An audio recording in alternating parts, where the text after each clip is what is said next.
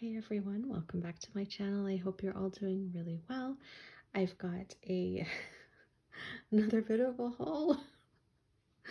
This is getting out of hand, but this is a haul from a place that I have been wanting to go here locally in my city.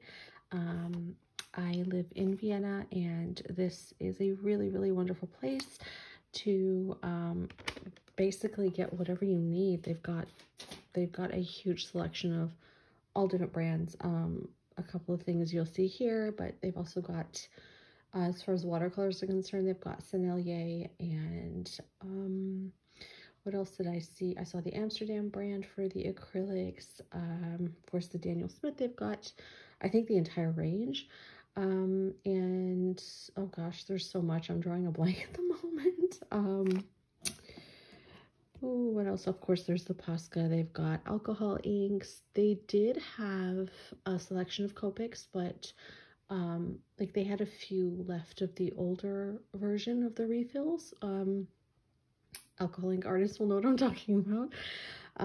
And I wasn't looking carefully enough because I went there for these things specifically and not for alcohol ink related supplies, but they did have quite a few things. There were a ton of different brands. I saw Van Gogh as well for the watercolors, and gosh, there was just so much. I'm literally drawing a blank. It's late at night. I apologize, but oh, Winsor & Newton. Yeah, Winsor & Newton. Okay, that's come to me. There's a lot there. If you are local in Vienna, you can order online. I did end up having to order one item online because they did not have it in stock. The staff is absolutely lovely, and yeah, it was a wonderful experience. I just wanted to share some of the things I picked up. I mainly went there for watercolors because I had a list of colors that I wanted, so I'll go through those with you and I'll show you some swatches I did. A couple of practical things. I picked up these, what are they?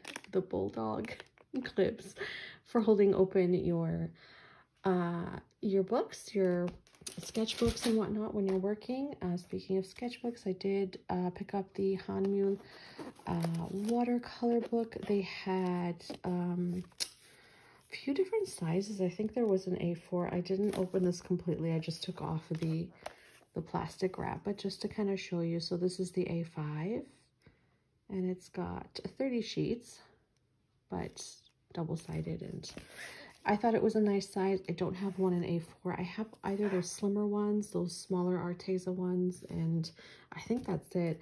There was one by Strathmore that I wanted, and it was, I think it was, pretty sure it was an A4, and it was a really beautiful bound one, so I wanted to try that. I picked up another little fan brush here because I have one that's a bit more dense, and I wanted something that was a bit lighter. So try that out and see how that goes. Just a couple of Posca pens. There was a big selection, various different nib sizes, so that was lovely. I got a beige this time as opposed to white, which I normally get, and I just picked up another gold. I picked up another acrylic ink, the Amsterdam brand. I don't recall if I saw that they had the Daler-Rowney. I'm fairly certain they did have the brand, but I don't know if I saw the white because I asked one of the people there to help and they got me this. So there's that. Before I get into the watercolors, I'll just show you just a pad of Canson A4 with 30 sheets. I'll probably end up cutting these in half, or I don't know, maybe using the whole thing because I'm not used to using larger sizes. And yeah, on that note, this thing here, this monster was really pricey and crazy. I have not even opened it yet because you need to open it from, well, I'll show you from there. And yeah, there's the paper. It's gorgeous paper. As you can see, I'm nervous about using it, but I will try it. I'll probably cut down a sheet and see how it works, because I haven't tried this kind before. I'm not quite sure how it responds to watercolor and whatnot. So yeah, we'll definitely try that out, and I'll let you know how it goes. Now I did go there for these. I did pick up 9 in total, and I did swatch them here just so you can see. I just think this is such a gorgeous earthy palette. I feel like it's just perfect for going into the autumn season, which is my favorite. And I am looking forward to cooler weather. So yeah, these are just really, really stunning. So there's the Naphthalide Maroon, which is this first one right here, which is a really beautiful, beautiful, rich color. It's a very deep maroon and it's gorgeous. I'm gonna try and do these in order, but let's see how that goes. Where are we? Oh, this maroon was amazing. The Perline maroon was also really beautiful. This one, they're all 15 mil. I know you can get some in 5 mil, but I didn't see them there. So I did see the option online, but there's transparent red oxide. There's another gorgeous, gorgeous earthy color. Of course, I have more on my list because, oh my goodness. This one I was very, very excited for. Duochrome Autumn Mystery. I don't know if the camera is going to pick up that shimmer, but it is so beautiful. I'm really looking forward to mixing that in with some of these and seeing what happens, you know, all the effects. But yeah, that's the Duochrome Autumn Mystery. Absolutely stunning. Another beautiful one is the Quinacridone Deep Gold.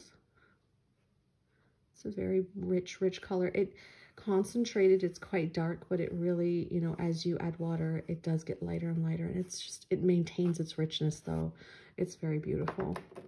This is a really interesting one, the Moon Glow. So again, I don't know how much you're seeing, but there are different sort of colors that make that up. There are a few different shades that are playing in there. It's another really beautiful one. So, and again, sheared out is absolutely stunning as well. These blues and blue greens, a couple of them are the Primatech, and I know that that is, according to the website, that is used with some of the actual minerals from said gemstone or stone. So this is Mayan Blue Genuine. Very beautiful. And Amazonite Genuine. And these ones were more expensive than the others because of the Primatech line. So, and Cascade Green, which is a gorgeous green, which you can see sort of the different nuances of other shades that are in there. But yeah, so that's the stuff that I just wanted to share because it's a lot. And I finally managed to go today, and it's something I've been wanting to do for a while. So I thought I would share that. I'm sure you'll be seeing these on social media, on Instagram. I'm not uploading as much as or posting, I should say, as much as I should, I suppose. But hopefully as I get into these new colors, and of course I do have another couple of smaller palettes that I showed in a very short video. I think that will be before this one, but anyways, I'll do a swatching video on that and share that as well, or those, I should say. There's 2 of them.